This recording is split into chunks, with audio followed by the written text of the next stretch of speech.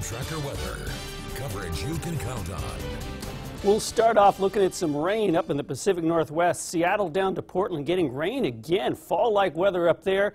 This system bringing some showers as far south as Eugene, Oregon. As it trails toward Northern California, you can see that cold front is falling apart and not making its way into our area at all. Outside right now, 83 degrees in Redding, 73 in Bernie, Mount Shasta, you're at 68, it's 77 in Paradise, 81 at Chico at this time to 74 in Alturas. These numbers right around your high temperatures for the day. Winds fairly light most of the day, 5 to 10 miles an hour out of the south, picking up at times to about 12 to 13 miles an hour here or there, but otherwise winds a lot less than yesterday.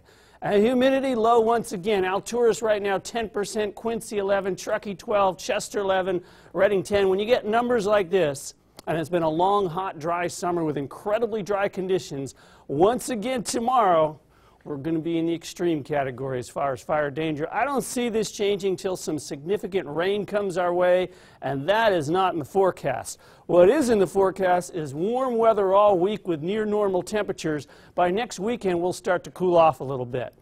All right, back to the rain up north. Watch as that system is projected to move toward California. You can see the tail end of the front right here over Medford, Oregon, but it doesn't make its way into California over the next 24 to 48 hours at all.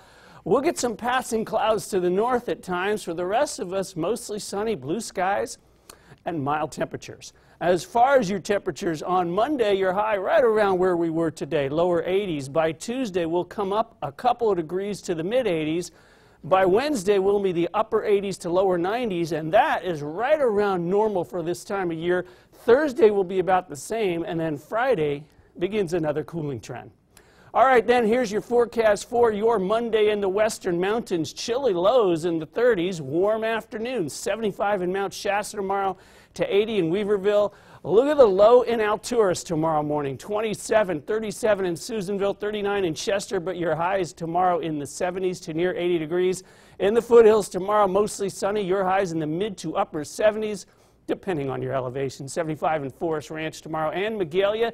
Tonight at the northern end of the valley, lows right around 52 degrees, 51 in Red Bluff. Tomorrow, it'll be about where you were today, maybe a degree or two warmer. 85 in Red Bluff tomorrow, 84 in Corning. Mid-Valley tonight, upper 40s to lower 50s. Open the window and let the cool air in. Then you'll have to close the windows tomorrow. Mid-80s tomorrow, 84 in Chico and Orville, 83 in Gridley. Long-range forecast has maybe a little bit of a mini heat wave, we'll call it, peaking around Thursday, Friday, then much cooler weather ahead next weekend. Redding the same. You'll hit the low 90s Thursday, Friday, lower to mid-80s by the weekend. Maybe, I might jinx this, triple digits over for the year. Oh, you know what? I have no background in weather and know nothing at all, really. However, I agree with that statement.